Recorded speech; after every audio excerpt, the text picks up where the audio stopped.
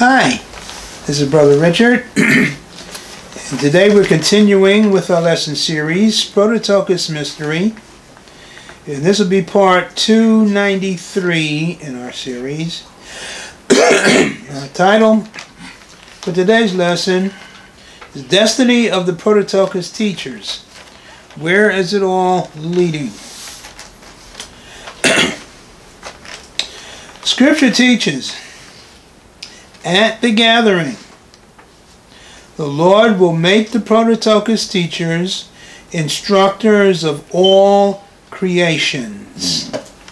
Matthew 24, verse 45 to 47. This is returning. Yes, sir. I may very briefly clarify. Matthew 24, 48 to 51. 48 to 51? Yes. When talking about the evil servant who did not do what he knew he was supposed to do as a teacher.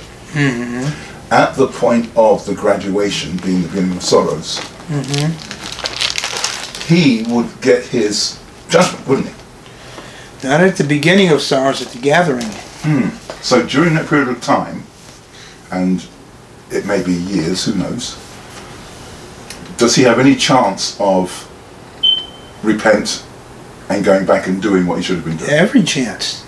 Even though he didn't learn all the way up to the beginning of science. Well, the scripture gives a strong inference. He starts off making a decision. He knows what he's been called to do. He's determined he's not going to do it.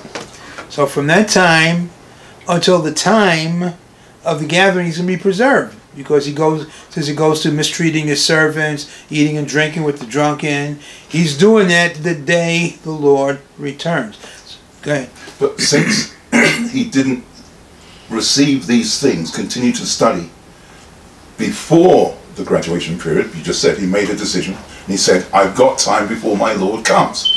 So this implies that he does not do what he's supposed to do for a reasonable period of time. He won't have the understanding. So how, if he does repent, could he still be a teacher? Yeah, he has the understanding. That's why he's called. Two groups. The faithful and wise, he's got the understanding. Okay. He determines he's going to do it. This guy has the same understanding. He's determined he's not going to do it, because they both go through the testing period, and they both reach the same point in which they are equals on the same level. One makes one decision, the other makes another decision. They're both called. God didn't call you unless you're ready to step in to do what he's called you to do. But if you didn't receive the fullness of his teaching, because at that point he is the teacher. He does. They're equal. The difference is one's wise and one's foolish. So am I understanding then that the decision he makes to not do it happens after the beginning of sorrows? Yes. Okay. Yes. That explains everything. That's what they're called. Right. And the beginning of sorrow starts. Then he says the wise servant whom his Lord has called begins to do what he's called to do. The other guy could do the same thing. He chooses not to. That explains everything. Yeah. Your comment. So it's a very typical thing for, you don't get off of your rump until you have to. So you don't get in motion until you have to. So if you're waiting around for things to get so bad that you can't be comfortable, so now you're going to go ahead and do it. And it's a sad story for the two guys that you're talking about right now, because see, one says he's going to do it, one says he's not going to do it, but the one that says he's going to do it, he waits around till the last second to start doing it. No, that's the one who's not going to do it. Okay. Yeah.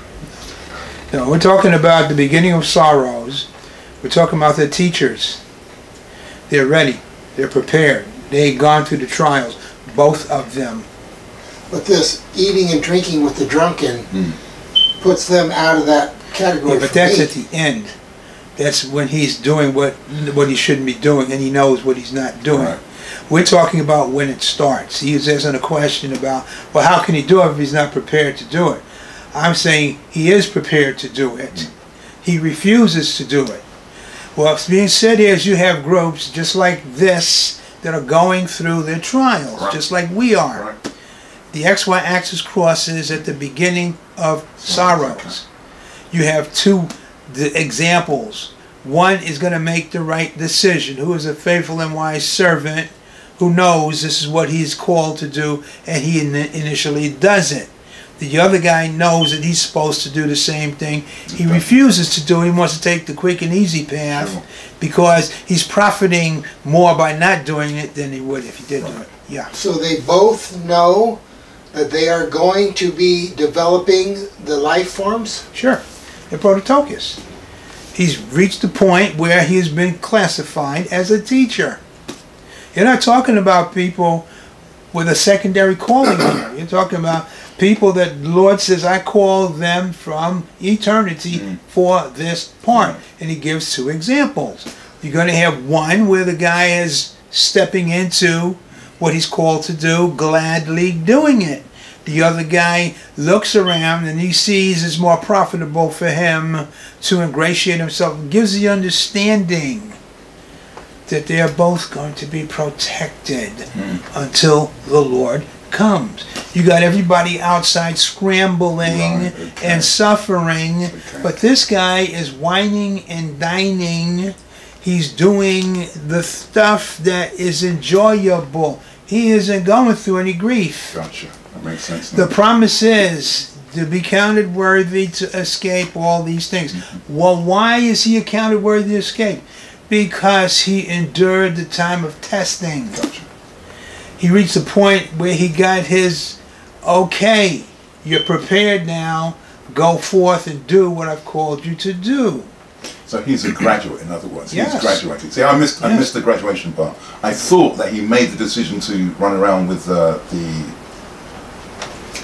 servants prior to him graduating. No, this is the period of time between the beginning of sorrows and the gathering. Yes. It sounds like a kid waiting to graduate from his whatever grade he's in. He graduates, he gets a certificate, so now he's running around with it, the certificate, because he's got a certificate saying that he's graduated.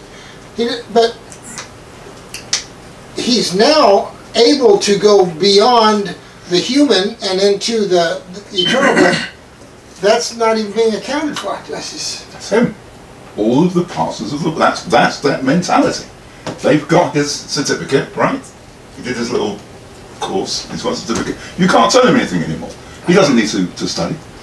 Yeah, but the big difference between them and this guy is that he doesn't value his certificate. Right. He's identifying with the drunken and with the carousers, abusing he has a position of authority which he abuses. He is an individual that is under the Luciferian influence. Big time. Well, thank you for clarifying that. Amen. But let's go on. Okay, Matthew 24, 45 to 47. This is the culmination. Who then is a faithful and wise servant, whom his Lord hath made ruler over his household to give them meat in due season? That's his calling. Blessed is that servant whom his Lord, when he cometh, shall find so doing. So between 45 to 46 is the period of the beginning of sorrows to the gathering.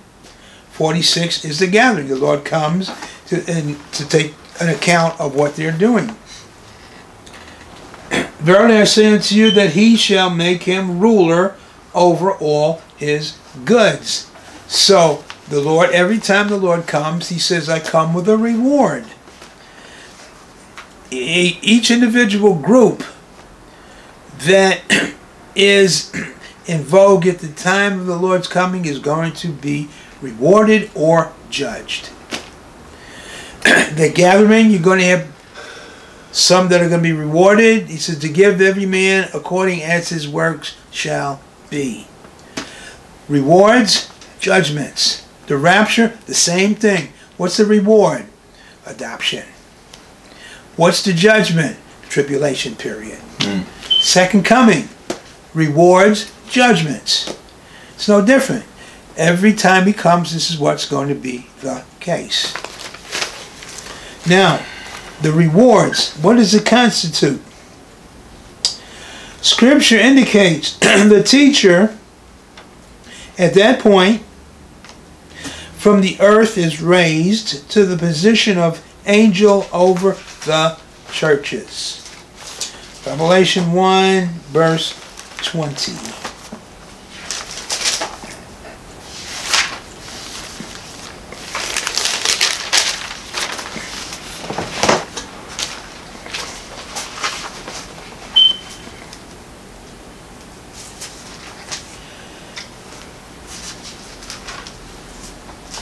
Before you get to verse 20,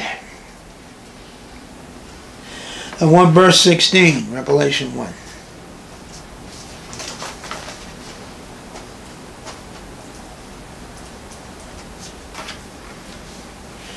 He had in his right hand 7 stars, and out of his mouth went a sharp two-edged sword. His countenance was as the sun shineth in his strength.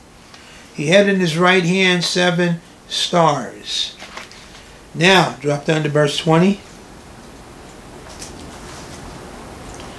The mystery of the 7 stars, which thou sawest in my right hand, and the 7 golden candlesticks. The 7 stars are the angels of the 7 churches. The 7 candlesticks, which thou sawest, are the 7 churches. Why is he pictured as having the stars in his right hand? Because the stars, the right hand represents intimacy. Yes. Position of closeness. What does that mean? That means they're his brethren. Can't get much closer than that, except the bride position. So we should understand that the same brethren, for the most part, are the same disciples that he met 2,000 years ago. That's part of the group. Yeah. Plus, us as addition. Each group incarnates at a specific time of the Father's choosing. Now, the right hand gives us understanding.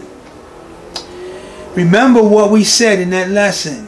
The Father gave them to him to develop. He kept saying that. Thine they were, now you give them me.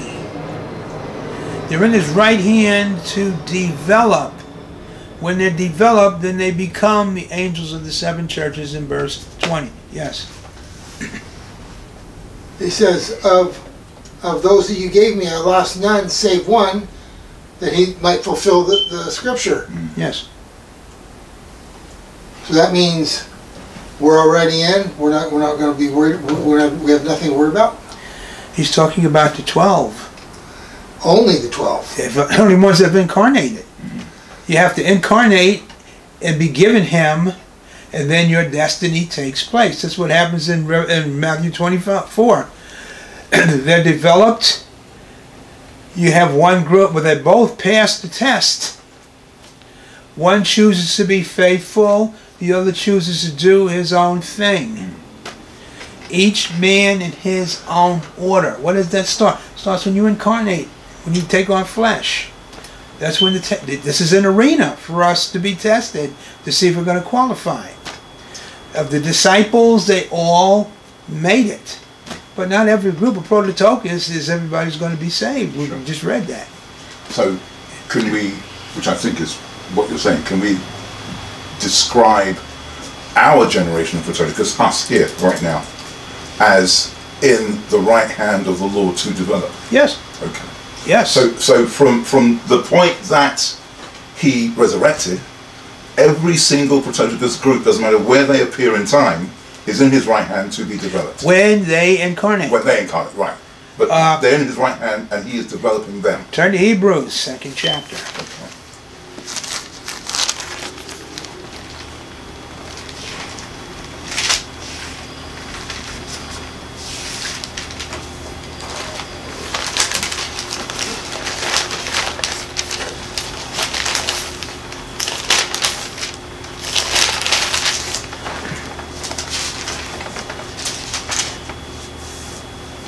Verse 2nd chapter, verse 10.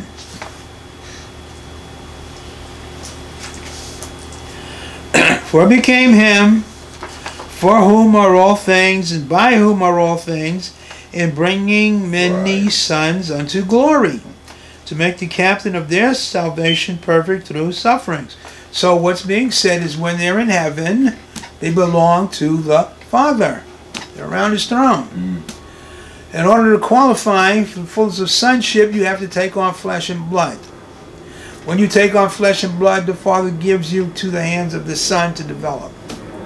He first overcame. So every son that incarnates overcomes the same way he overcame to qualify. Yes. Did the original 12 apostles have counterparts? Sure. Everybody is an eternal calling as a counterpart. You are part. Actually, you are.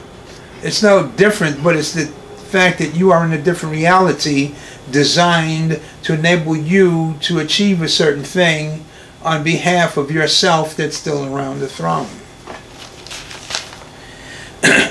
When the Prototokos becomes an angel, he enters into priority, authority to begin to receive from the book of Revelation. He's already a custodian over it. His counterpart's custodian over it. Now he enters into being able to draw from it, to be able to teach those he's been instructed to teach. All God's holdings. So we're talking about he enters into authority at this point to teach men, angels, and every intelligence in any part of the creation. We're going to take a look at that perspective. Scripture teaches, these then come into custodialship of the Revelation book. This book was imparted to the angel's counterpart in eternity. Revelation 22, verse 9.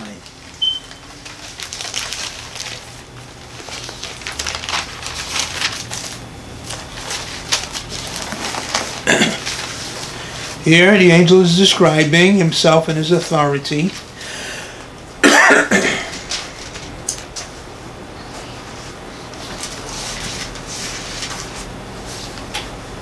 Then saith he unto me, See thou do it not, for I am thy fellow servant, and of thy brethren, the prophets.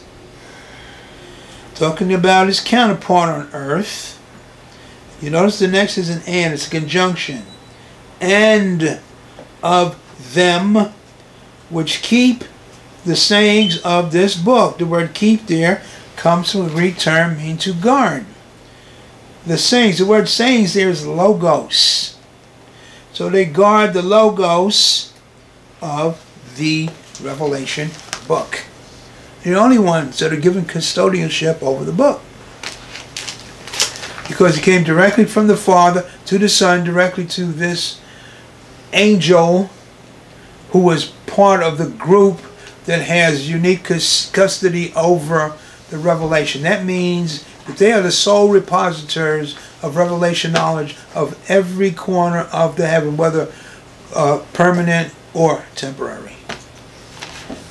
They are the flow of revelation knowledge to every, and will be to every intelligence in God's creation. That's what he means when he says, I will make him ruler over all my goods, over all my possessions. When the Prototokos teachers are teaching the creation, we understand that YHVH receives understanding, and that all of the created angels will receive understanding. The question is, do the Prototokos teachers give it to the high-ranking angels and then they give it to others, or do the Prototokos give it to all angels at the same time? We're going to give you some examples of how it's going to be done. The Bible goes through some very interesting pictures of that.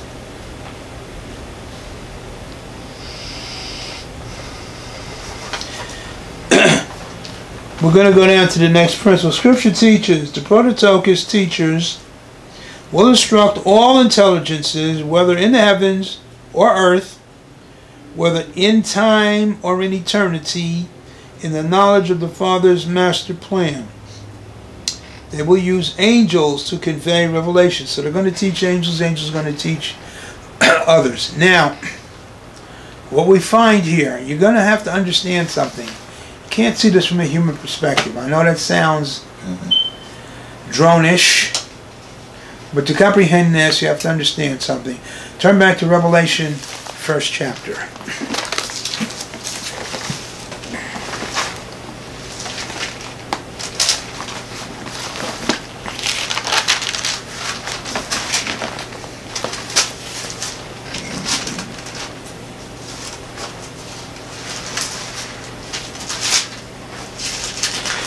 This is how you're going to teach. Revelation 1 verse 8.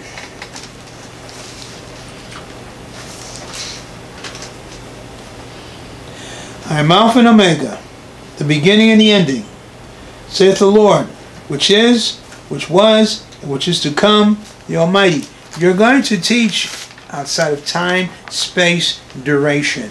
You're going to teach from a pluralistic perspective. You're going to teach past, you're going to teach present, you're going to teach future, you're going to teach eternal. I'll give you some examples. Turn to Daniel, 8th chapter, verse 13 to 19.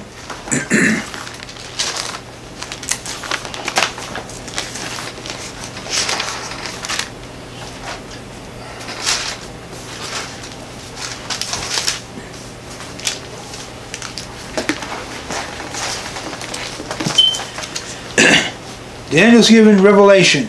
Can't understand what it is. He needs clarification.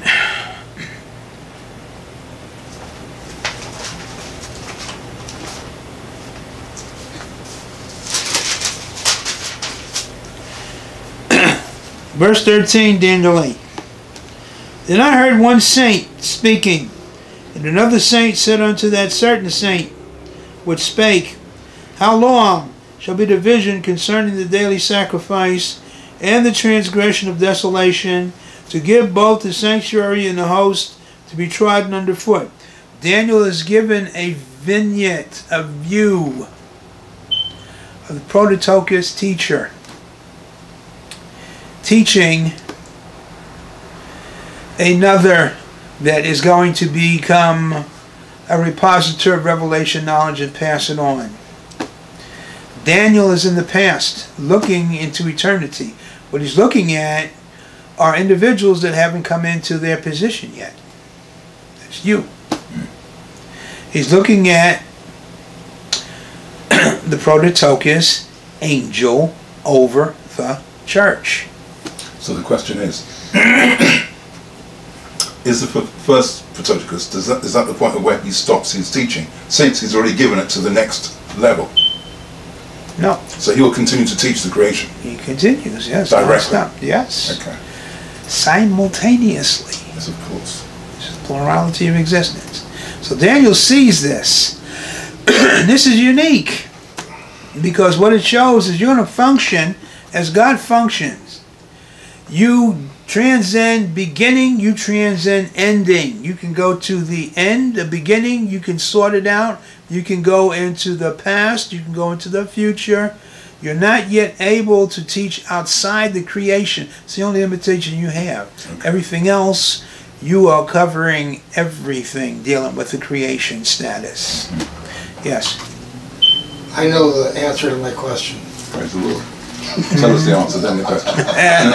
Yes. The answer is yes. Okay. Okay. So now, no, Mr. Jones. I was going to say, who or will we be teaching during the eternal state? And of course, the answer is yes, of course, Smitty. How many times do I have to tell you? Mm-hmm. Now, the whole thing is, Mr. Jones, you see, I'm thinking, you know, I bounce off what this man says. This man says this, and I see this picture, and I'm saying, well, what about before, during, and after all that, you know? Mm-hmm. So, you know, but I don't get to cut him off, because then I don't get to hear what you're saying. So, I'm thinking, will this scenario, you know, come across again? You know, will I be done teaching this guy, and then he's going to pass on what I've just now taught him? Well, in a manner of speaking, yeah. But the thing of it is it's going to be a never-ending story of compilation for you to give, and so there is no end. So always, all right. Yes, always. Okay. Yes, that's the answer. All right. Yes. Should we understand that all spiritual teaching at the counterpart level, I'm talking about Revelation 22, Revelation 19, is always done in the heaven of heavens? No.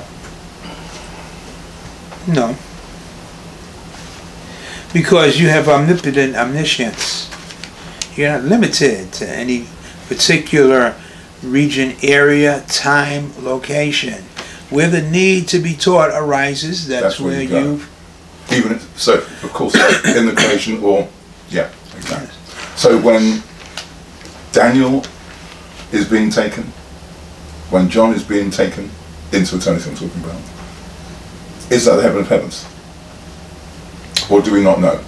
And Daniel's a particular point, what happened, a prophet, Old Testament saint, can never be taken anywhere like the New Testament said, but they're given visions. Okay. What Daniel saw, he saw the heaven of heavens. He sees the Father seated on his throne. He sees the Son at the time in which the Son receives the kingdom and is ready to return. He saw that in vision. He wasn't taken, but he comprehended exactly what was happening. Yes. Will the Father will a scenario in place to watch his sons take care of business? Will he will a scenario? He doesn't have to. It's already done. So he's prepared. So he's already done it. It's already done. Romans 8, 28 to 30. You will, when we enter into the position. Well, actually, let me read the scriptures to you. You can do a better job of explaining it than I can. Okay, I said you're going to see some examples. We're in Daniel 8:13. I'm down to verse 14. He said unto me, unto 2,300 days, then shall the sanctuary be cleansed. Now, you get the picture here. There's a saint in the heaven of heavens talking to another saint about an event that's going to take place in time on the earth. Daniel hears this, and Daniel's looking up. Daniel's trying to understand the vision that he's just given. The teacher responds to the question from the saint, not to the saint. He responds to Daniel. Why? Because Daniel's the scribe. He has to put it all down so that those that are going to come in the next generation will understand it. The saint has omnipotence, omniscience, omnipresence. It's as though he's right there with Daniel. Daniel's in the past. Daniel died millennia before the saint received his position. But there's no space relationship here at all. Right. Yes. Did you just now say that Daniel is a scribe? Yes. He's a prophet. He's a recorder. He's a prophet. He's a scribe. When he got the vision, what did they tell him? He said, "What is all?" He said, "I don't." He said, "Don't worry about it. Seal it up." Well, what does that mean? Write it down and close the book. Right. That's where you get the book. Daniel wrote the book, just like John wrote his book. It's a scribe. So from that, can we understand that all Prototokos teachers are prophets in the same vein? Sure. Because we have this word. Yeah. Right. Yes. Definitely. Yes. Mr. Jones, it's been said at least one time by me about 20 years ago, we are the unwritten epistles. But we will be writing our own epistles. No, you'll be speaking what needs to be heard. There's no scripture I see in the Bible where it talks about. Well, yeah, no, I gotta rephrase that. Yes, you will be writing, and I'll give you an example of that when we get to it. I see one example where that's going to take place, and when it does take place, it's epical. It's all encompassing. But let's go on. Verse 16. I heard a man's voice between the banks of Ulai, which called and said, Gabriel, make this man understand the vision. Now what you have here is fascinating. Saints in heaven, talking to another saint. and talking to Daniel. And then the saint is right there on earth by the river Ulai talking to an angel. Why does he talk directly to Daniel? Because it's giving the angel everything that Daniel needs to know. This is an example of omnipotence, omnipresence. This is an individual that has achieved a state of probably this is after the rapture, because he's glorified. He's entered into what Paul talks about, I will know as I am known. That'll be you. You, me. All those that make that position. Amen. Amen indeed. Let's go on.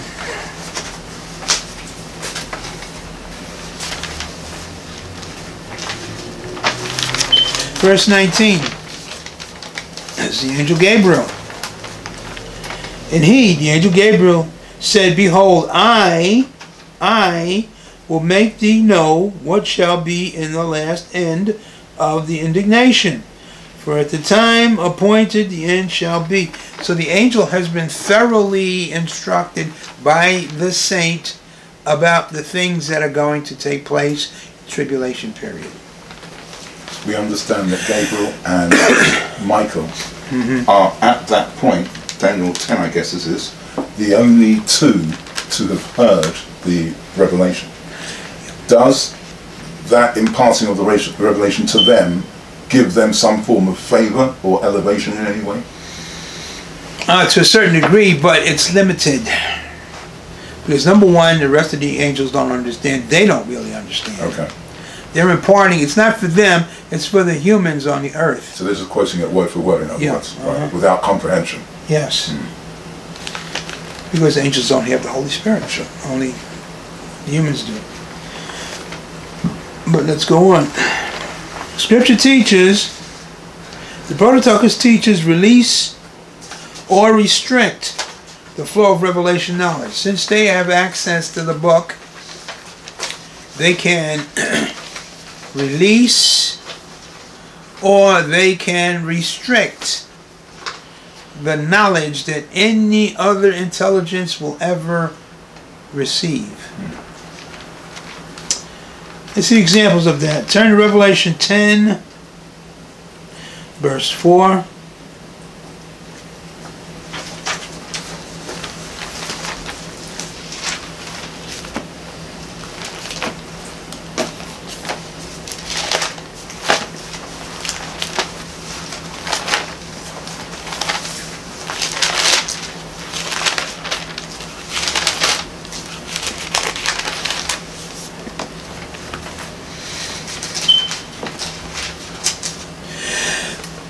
John hears what he describes as 7 thunders, and if you look up the definition of the word, it's exactly what it means. It means thunderous sound.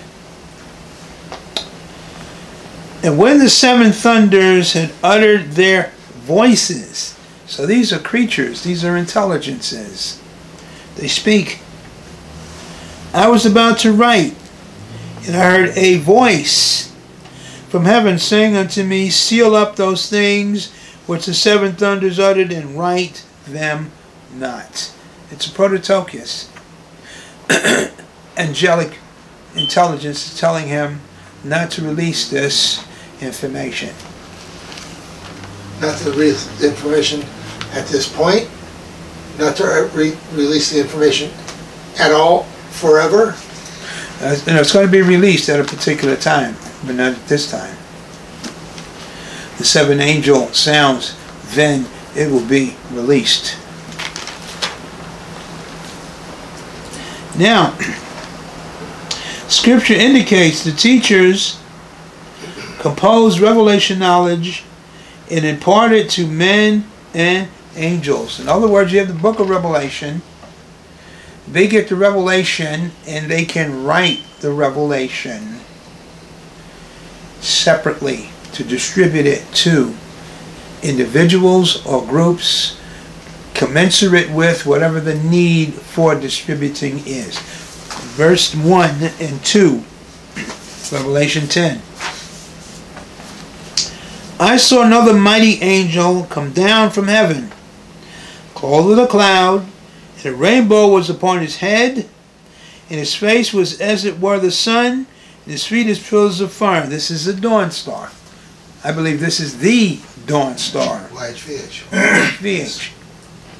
The creator of humanity, the human race on the earth, the God of the Old Testament, the giver of the law, the one that parts the Red Sea, the one that Israel is worshiping as Elyon. This is that individual. You will note how subservient he is to the Prototokos teachers as we go on. And he had in his hand a little book open. What does that mean? That means he's reading instruction.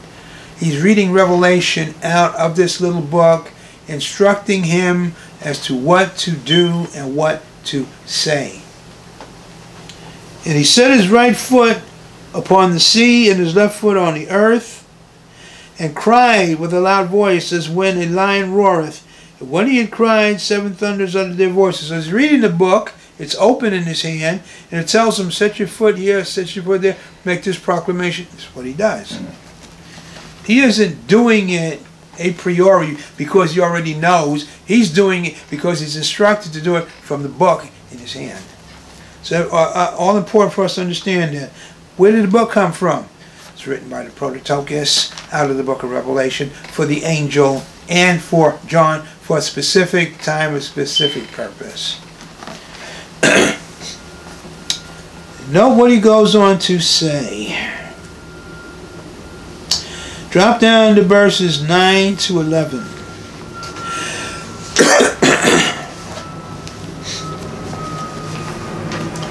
And I went unto the angel and said unto him, give me the little book. And he said unto me, take it and eat it up. It shall make thy belly bitter, but it shall be in thy mouth sweet as honey. Why does he tell him to eat the book up? Because he is supposed to ingest the contents. Why?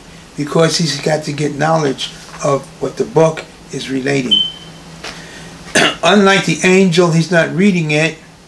He's feeding off of it. This is a eternal book or the eternal book of Revelation? No, it is a writing from the book of Revelation.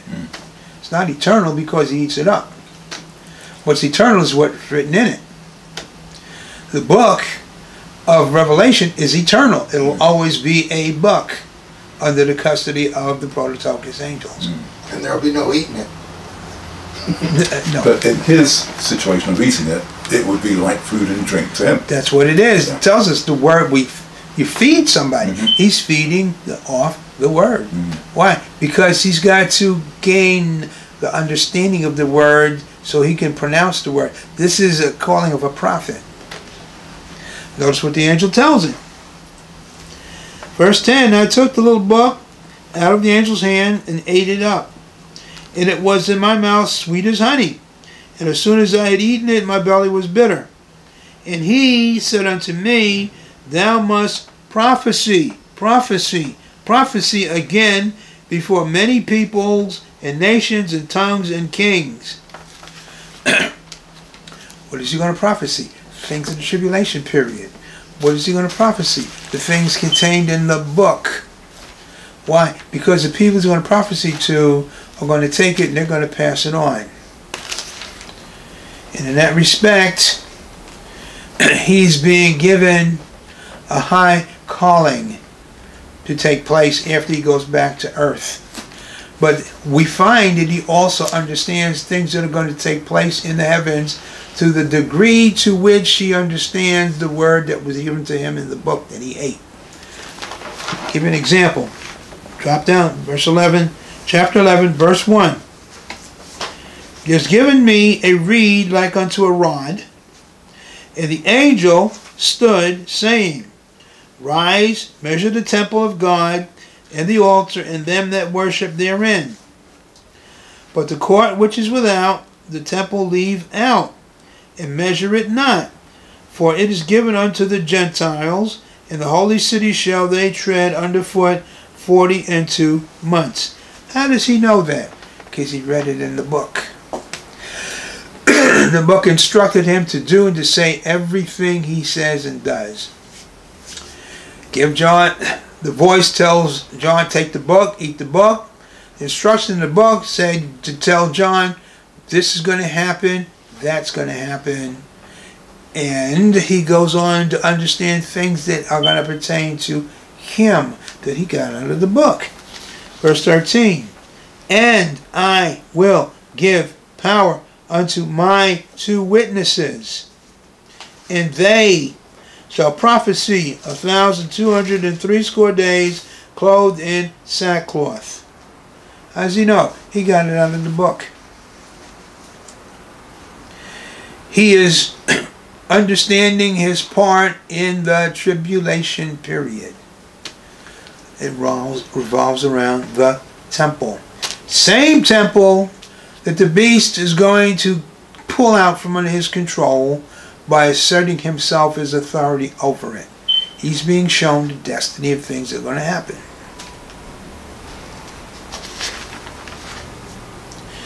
Now,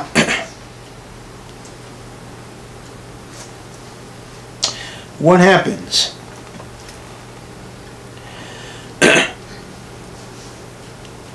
He talks about verse 3. That's the last thing he has to say. John picks it up from there. John describes who the 2 witnesses are. John describes the events that are going to take place. How does he know? Because he just ate the book. And he's giving comprehension of what is written in the book. These are the 2 olive trees and 2 candlesticks standing before the God of the earth. Now, if this was YHVH talking, he would say, standing before me, because he's the God of the earth. It's John describing who the 2 witnesses are, what they're going to do. Why? Because he read the book. The angel doesn't know. He only read a part of the book. John read the whole thing and gave to its conclusion. So he's going to take on now the prophet. Remember what the angel just said, you got to prophesy between many people and tongues and nations. This is what he's doing. Verse 5, and if any man will hurt them, fire proceedeth out of their mouth, and devoureth their enemies. And if any man will kill them, will hurt them, he must in this manner be killed. These have power to shut heaven, and that it rain not in the days of their prophecy, and power over waters, to turn them to blood, and to smite the earth with all plagues as often as they will. And when they shall have finished their testimony, the beast that ascendeth out of the bottomless pit shall make war against them, shall overcome them, and kill them. Their dead bodies shall lie in the street of the great city, which spiritually is called Sodom and Egypt, where also our Lord was crucified. And they of the people and kindreds and tongues and nations shall see their dead bodies 3 days and a half, and shall not suffer their dead bodies to be put in graves. And they that dwell upon the earth shall rejoice over them, and make merry, and shall send gifts one to another, because these 2 prophets tormented them that dwell on the earth. After 3 days and a half, the Spirit of life from God entered into, you notice this is coached in the past, entered into them, and they stood on their feet. A great fear fell upon them which saw them. They heard a great voice from heaven saying unto them, Come up hither. And they ascended up to heaven in a cloud, and their enemies beheld them. The same hour there was a great earthquake, and the 10th part of the city fell, and the earthquake was slain of men 7,000, and the remnant were frightened and gave glory to the God of heaven. The second woe is past, and behold, the third woe cometh. I want you to notice what we just read, verse 14. The second woe is past, the third woe cometh. Now, what is he talking about? Well, he's gained knowledge from the book about 3 woes. He didn't understand fully until he ate the book. Turn to chapter 8. Revelation. Revelation 8, verse 13.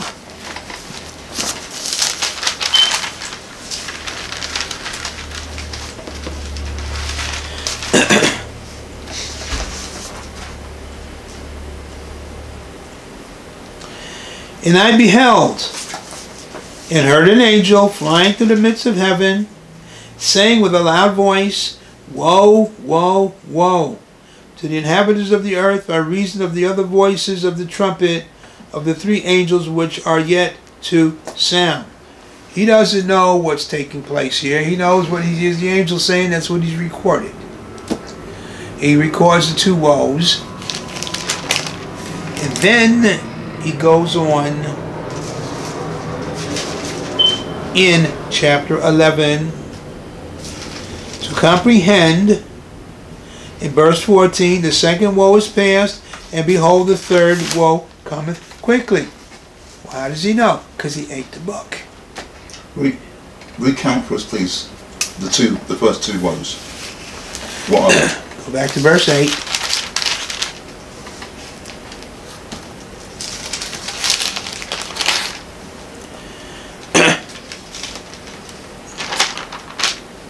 First woe starts in chapter 9. You have the locust creatures. First woe. Excuse me, which chapter are we in? Chapter 9. Starting in verse 1. The angel sounded, I saw a star fall from heaven unto the earth. Then was given the key to the bottomless pit. He opens the pit. Locusts come out. That's the first woe. Second woe are the horses. Verse 13. Six angels sounded, I heard a voice from the four horns of the golden altar, which is before God, saying to the sixth angel, which had the trumpet, loose the four angels, which are bound in the great river Euphrates. The four angels were loosed, which were prepared for an hour and a day and a month and a year for to slay third part of men. That's the second woe.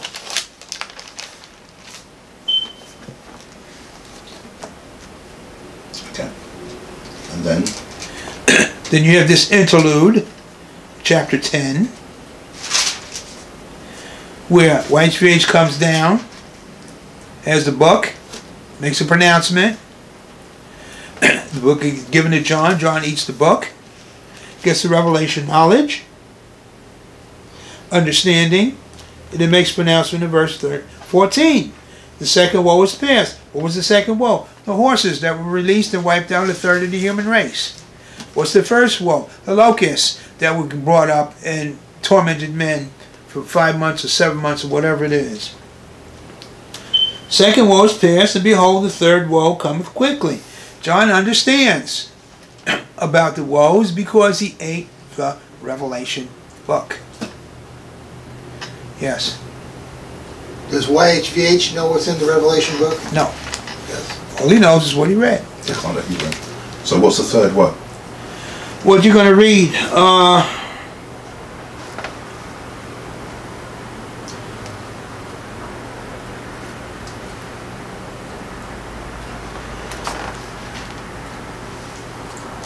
Third one has to do with let's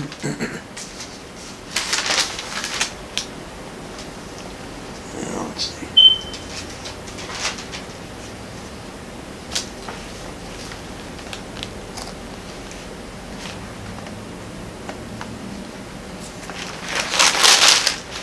Judgments.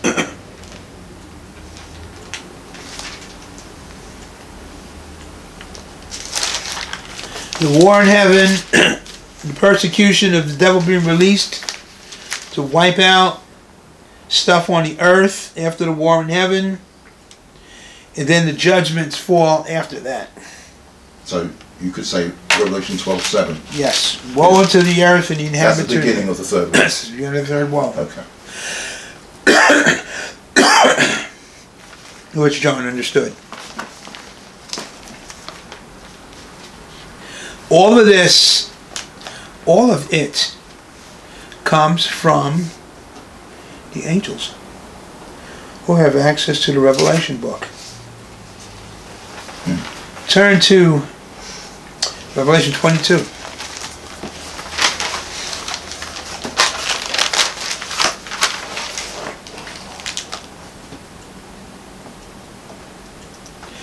verse 10.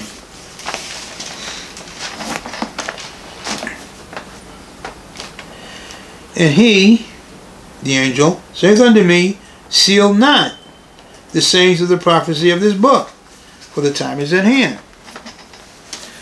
All through the Old Testament, they're told, seal it up, it's not for this time. So the revelators are the ones, when they get the authority, they are going to release revelation knowledge according to the move of the Holy Spirit in releasing what needs to be released, when it needs to be released, to whom it needs to be released.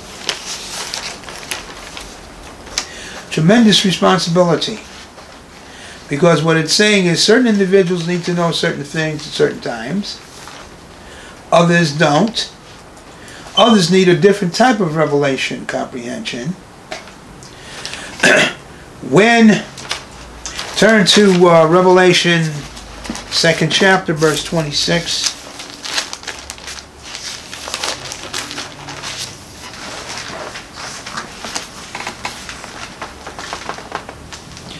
'26 and 27.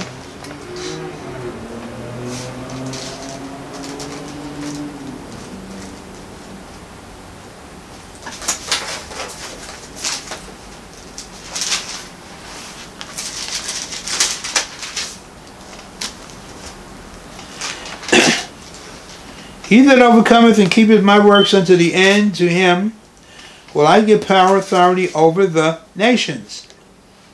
And he shall rule them with a rod of iron, as the vessels of a potter shall they be broken to shivers, even as I received of my Father. So the nations are going to be broken. After they're broken, they have to be taught. Who's going to teach them? Not the kings, the priests. And they're going to be needing specific revelation, not just across the broad revelation, specific revelation pertaining to them. Is the implication that different kings will need different perspectives? The people they're ruling over will need the perspectives. The kings can't give it to them. They can only bring them to a point where they're willing to receive. Then the priest steps in, the teacher steps in, and gives him what he needs at that point. Others are going to stiff neck and say, I'm not going to take it, I don't want it, and suffer the consequences. Very quickly. Very quickly. Very quickly. Thanks the Lord. The consequence is immediate. That's right. God's not going to brook any intransigence then the way he does now. These intelligences are not going to be able to have the privileges of folding their hands and denying and becoming intransigent. You're either going to bend or you're going to be broken. Right. So at that time, will all of the Luciferian hordes know that, listen, things have changed? Most definitely. Now is not the time to be... Most definitely. Yes, indeed. They're going to see the judgments that fall, and that those judgments aren't going to be handled with kid gloves. Yeah. But what we find an integral part of all this is the teachers over the creations. And this is just a preliminary. This is just a beginning. As the creation becomes instructed in greater and greater understanding, it says that the knowledge of the Lord will cover the earth as the waters cover the sea. Who's going to bring all that knowledge? Turn to Isaiah 30, verses 20 to 21.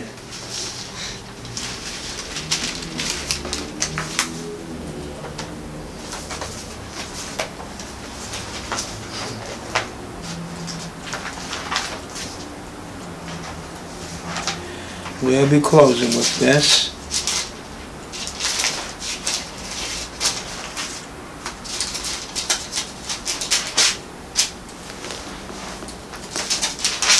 And though the Lord give you the bread of adversity and the water of affliction, yet shall not thy teachers be removed into a corner anymore. But thine eyes shall see thy teachers, and thine ears shall hear a word behind thee, saying, This is the way, walk ye in it, when you turn to the right hand and when you turn to the left. Remember what we read in Daniel, the 8th chapter. Daniel hears a voice by the river Ulai, making a command. Gabriel, come here and give this man the instruction. So the teacher's going to be anywhere and everywhere, knowing what each individual is going to do or what he's not going to do before he does it. Instructing him what needs to be done. The knowledge of the Lord will cover the earth as the water covers the sea. You're not going to have this stuff where people are going to inject their own view of the teaching, like they did with Paul, and come in and bring false doctrine and all the rest of that. You're going to know truth. It's going to be from one end of the earth to the other. God's word is going to be known and understood and totally comprehended by everybody. Amen. You're going to be responsible for the ones to do it. Amen indeed. This is a position that is open to the one who feels that they really want it. Yep. This is a position, this is a promise from the Father. Whosoever will can pursue it. It's made in such a way that it's not complicated. It's not something mysterious. It is a position that God has made available to the whole human race if they choose to pursue it. Yes, there's sacrifice involved. Yes, there's things that must be given up to receive it. But it's pretty plain that the rewards of pursuing it outweigh the trials that you have to endure to get it. It's pretty plain that there's no activities in this life that I can see that could compare to what God is offering the individual that wants it. So I rest my case here. There it is. If you want it, it's yours. It's waiting. The time is short, matter of fact. But when you take a look at the tremendous glory that awaits the individual who appropriates this, it goes without saying. Mind-boggling, yes. What keeps going through my mind is, come one, come all. It's not one position we're talking about. It's many positions for as many as will desire it. Yes. That's right. That we're going to experience. What you experience now, you can't give this hardly to anybody because of the intransigence of this reality, this Luciferian influence. Organized religion will not accept this. The leadership will reject it outright. The individuals whose minds have been so programmed by the Luciferians won't receive it. But at the beginning of sorrows, from the beginning of sorrows to the time of the gathering, the truth of this is going to go forth to the whole world, and nobody is going to be able to stop it or deny it. And God's going to turn this thing all around. And we have an opportunity at this point to be partakers of that. To me, that's fantastic.